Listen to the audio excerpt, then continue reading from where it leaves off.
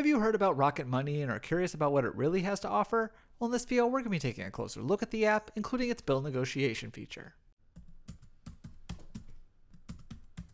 Hey everyone, this is Kyle from Money at 30, and on this channel we look at personal finance from a millennial perspective, including app and tool reviews like this one. Formerly known as TrueBill, the personal finance app Rocket Money rebranded last summer. While I'd heard about the app before and after the change, it wasn't until more recently that I decided to dive in and see what it was all about. So what does Rocket Money have to offer, and can it save you money? Let's take a look at a few things to know about the app and its features. The first thing to know about Rocket Money is that it includes a number of features that you'd expect from an account aggregator, including budgeting, insights, and more. Similar to a number of other apps, including Mint, Rocket Money allows users to connect their various banking, investment, and credit card accounts using Plaid. Then, customers can view their balances all in one place, look at spending insights, search transactions, set notifications, and more. Rocket users can also build a budget within the app, adjusting their numbers based on their recent spending. Additionally, you can opt in to view your credit score, which does still use the VantageScore 3.0 model as opposed to FICO, but is based on Experian data, whereas Credit Karma features TransUnion and Equifax. While these particular features aren't really breaking the mold and can be limited in the free version, they are an essential part of any personal finance app.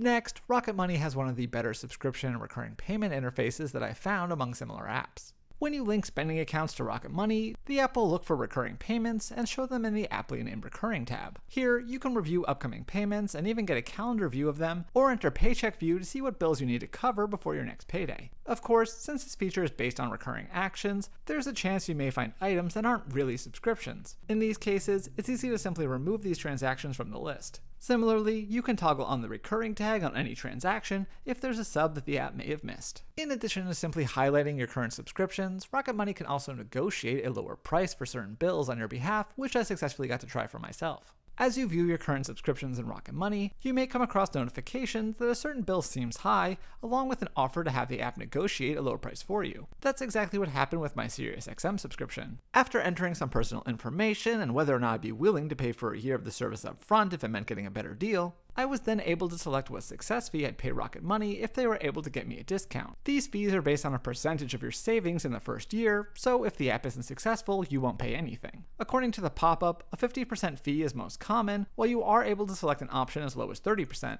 Within a week or so, I got an email from Rocket Money saying they managed to negotiate a discount for 1 year of my SiriusXM subscription with no changes to my service. In total, these savings amounted to $174.84 for the year, or $14.57 a month. In turn, my total fee to be paid to Rocket was $69.93. This could all be paid at once, or I could arrange for a payment plan ranging from 2 to 6 months. All in all, paying nearly $70 for something I surely could have done myself probably isn't the greatest deal. That said, since I likely wasn't going to do it myself, I was really playing with house money here. If nothing else, perhaps these alerts can bring your attention to certain recurring bills that you can try to negotiate yourself first before seeing if Rocket Money may be able to help. Up until this point, we've been looking at the free version of Rocket Money, although you can also upgrade to a pro account. As you navigate Rocket Money, you may come across some features that are exclusive to the Pro version. For example, the Net Worth tab is locked, as is the ability to sync in real time. To gain these features and others, users can subscribe to Pro under the app's Pay What You Think Is Fair model. However, you can't select $0 as the minimum here is $5 a month,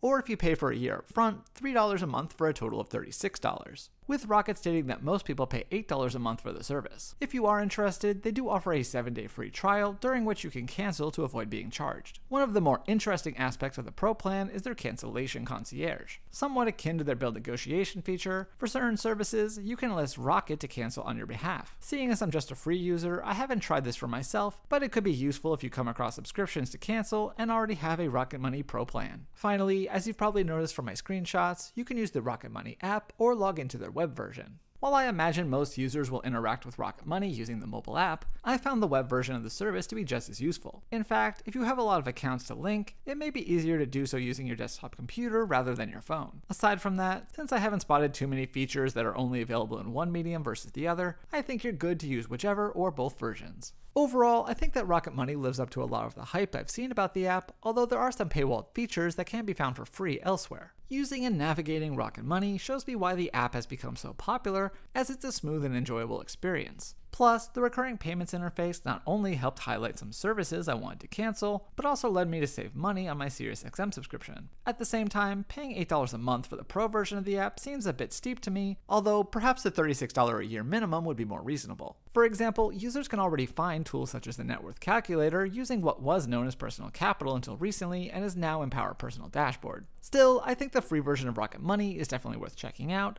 and then you can decide for yourself whether it's worth paying for Pro or using other paid services such as bill negotiation. Hopefully this gives you a better idea about what Rocket Money is all about, but for much more on the app, I'll have a link to my full written review in the description box down below. Also, if you like this video, please hit the thumbs up button, leave a comment, and be sure to subscribe because we have new videos every week and some shorts in between. So thanks again for watching, and I will see you next time here on Money at 30.